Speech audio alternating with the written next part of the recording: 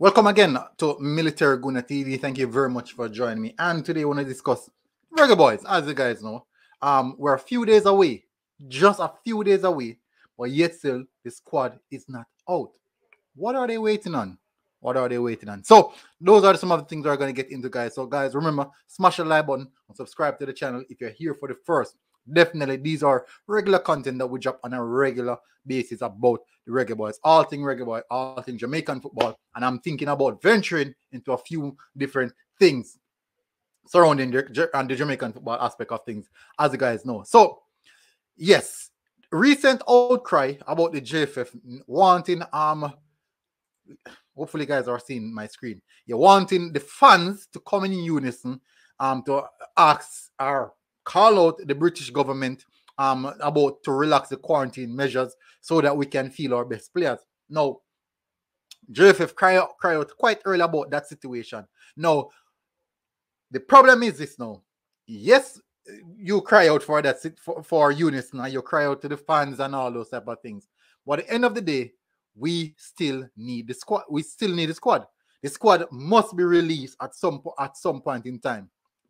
The players must be contacted. All those players that you are waiting on, you're trying to get, or even you're going to use, you must at some particular point in time reach out to those players and say, okay, you guys are going to be the one selected, just in case nothing pulls through.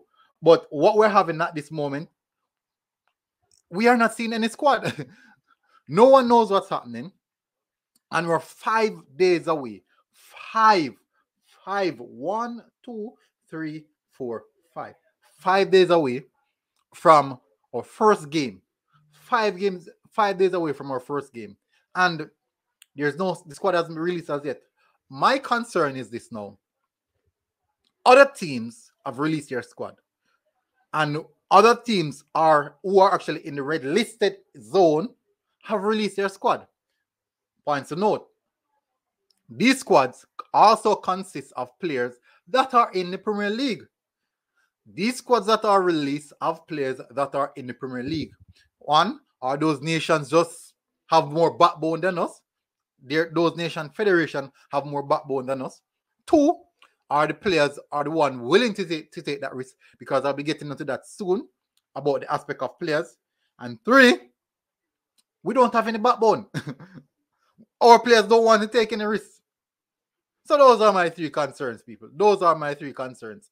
And those are 3 things that I want to highlight to you guys. Now, when you look at it, I saw the Mexico squad. Jimenez is in it. I saw the USA squad. Pulisic is also in it. Sargent is in it. Sargent is playing for Norwich. So, obviously, these teams must have had something to factor in. Because I remember clearly that the Premier League clubs don't want to let go of these players, because so-called they are going to be playing in red listed zone. Now, does that make sense? So why release those players then? Is it a case in which that we can move the games into USA and play against Mexico in USA? Can we play against Mexico in USA and use a home turf in which we can also have fans? Because we know that in Jamaica right now, we can't have fans in the stadium. So moving the game into the USA, is that a viable option so that we can also have fans overseas can come and visit and watch a game? Is that a viable option? Or move the games to England? But I doubt those teams would want to travel so far. So why not USA, in which most of the teams already participate in a previous Gold Cup and they understand the ins and outs and they know the places that they can go to host those games, and the venue will be prepared and all those things. So it would not be that difficult to focus and also get those things sorted out. These are factors, people. These are factors that I'm trying to highlight. And I'm just looking to it. I'm really looking to it, because why not? Why not try these things? One, the USA issue, we might not have Ravel Morrison. That's the problem with the USA issue. Well, we wouldn't have Ravel Morrison because he would not be able to travel to the USA. No, secondly, so other countries who are also in the red listed zone can have their players, or can put their players' name on the list, but we are afraid to do so. What is it? Is it a case that we're just waiting on the bigger nations to make a move, then we follow through? As I said, don't we have backbone for ourselves?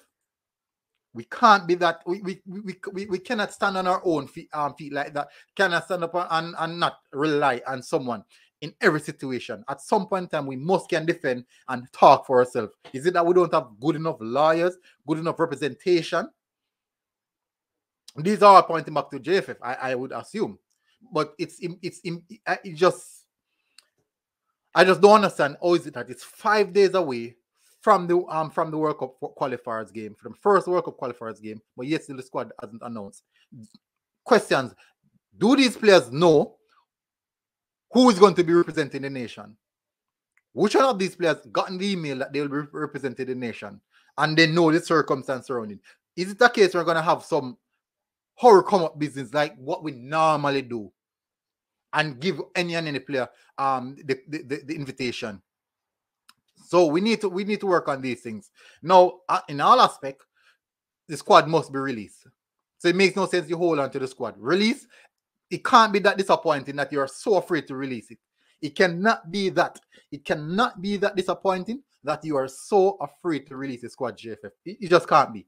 I can't see it as that. But in all aspects, people, we need to know, because we need to see the squad. 5 days away. Are they waiting on the Premier League, this Premier League game weekend to finish? So maybe Sunday, I think tomorrow Sunday will be the last game weekend. And they will say, okay, let's assess which one of these players are in better form, or which one of these players can come and play for us. Now, let's move on to the aspect of the players. FIFA, it is situated that any player that wants to represent their nation, it will be upon the player's decision. It would actually boil down to the player's decision to come and represent their nation. That is where everything boils down to. That is where we're going to have major issues now, and people questioning players' loyalty. Yes, I do believe so. That is where you're going to have people questioning players' loyalty, because at this point in time, if we're going to be honest, if it boils down to the players and they are the one to make the decision to come, and we don't see some of these players, loyalty will come under questioning. That will be a factor. You have to be patriotic. That will be a factor. So, guys, I won't go any further. Hopefully, guys, have a good day. Hopefully, the squad is released. And I'm looking forward to see the squad. Definitely, that's something that I'm really, really looking forward to. Guys, please enjoy the rest of your day. Have a good one. Military Guna TV people, and we